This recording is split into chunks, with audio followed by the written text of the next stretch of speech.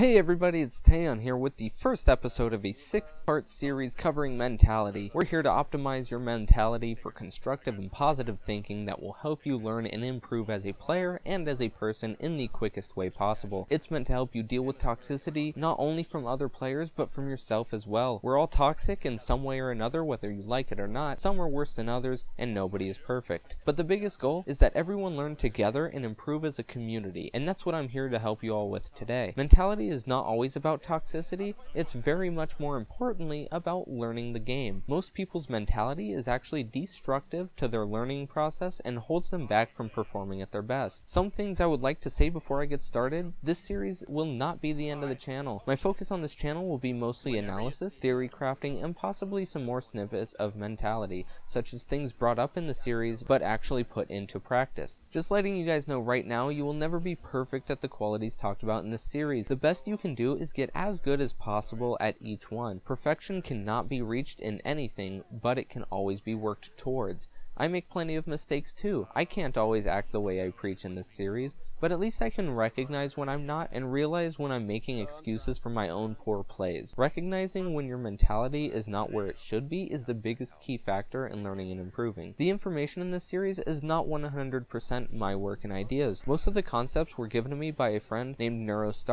He is obviously a StarCraft streamer who was my biggest inspiration in competitive gaming. I used to be a rager just like most of the online community. I was just one of the worst. But it was through his guidance and wisdom that I was able to change my ways, and I could never be more thankful. He's such an amazing role model for anyone looking to improve in any game. I would highly suggest checking out his live stream and possibly even his YouTube channel, which I will link both in the description below. He had such a big impact on me that I wanted to spread his message to other gaming communities as well. I asked him for permission to use this information for exactly that reason, and he was more than happy to allow me to spread this. But please know, I am not simply preaching his word because I like him as a person.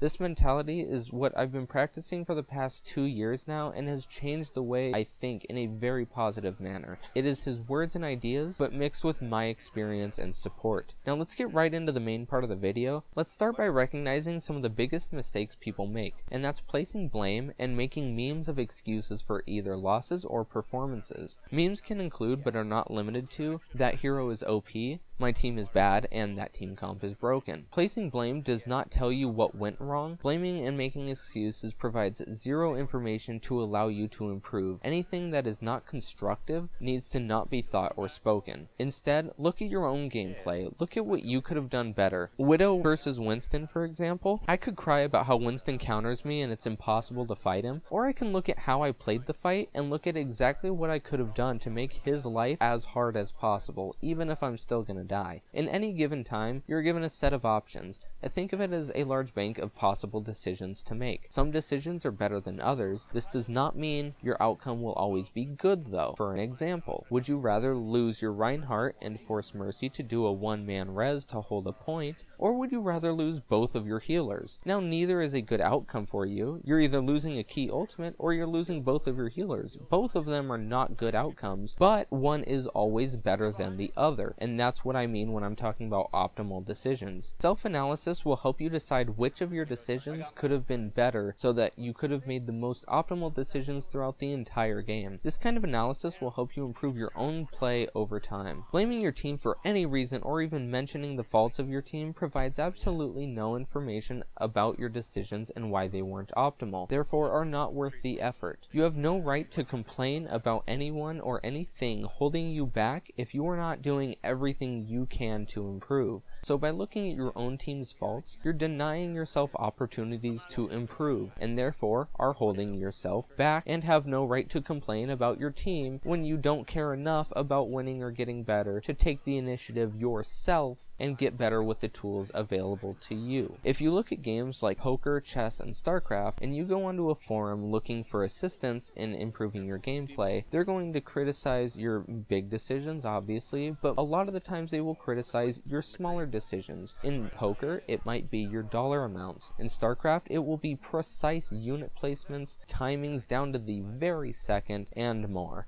Actions can be evaluated independent of the controller. There is nothing inherently different between a professional player playing Genji and you playing Genji when talking about what is possible with the hero. The only difference is decisions. So if you're playing a high level, high rank, pro, or with a bad player, or whatever, don't discredit or brush off any actions or decisions made by anyone simply because of who they are or what stats are associated with them. Look at the decisions themselves and evaluate them based on how they shape the game. The cooldown of a spell, how does it affect your team, how does it affect the enemy team, who's alive and who's dead, and everything else that is involved. Also, distance yourself from the game. You need to be able to, metaphorically, see more of what's going on in the game than what's on your own screen. You need to have a mental map of the game and who's dead and everything that's happening. If you die, you don't need to get upset. It doesn't matter. It's just a game. You can instead focus on what needs to be done in order to win. By distancing yourself from the game, you are not seeing it from just one point of view like the game would suggest by giving you only one character to look through the eyes of, but you can see the entire game from everyone's point of view. You can see everyone's actions, and you can be objectively analyzing the game. Use the information gathered to learn and see patterns. For example, when we push from this direction as this comp, we lose 4 out of 10 of our pushes based on the last few games on this map. When you die, don't just sit there and stare at the screen. Think about what you could have done differently. Theory craft. Take notes. Do something that helps you learn or gather information. Don't just waste time. Analyze your gameplay. If your goal really is to get better, focus on every mistake you make. They can be small decisions like cursor placement or hero placements,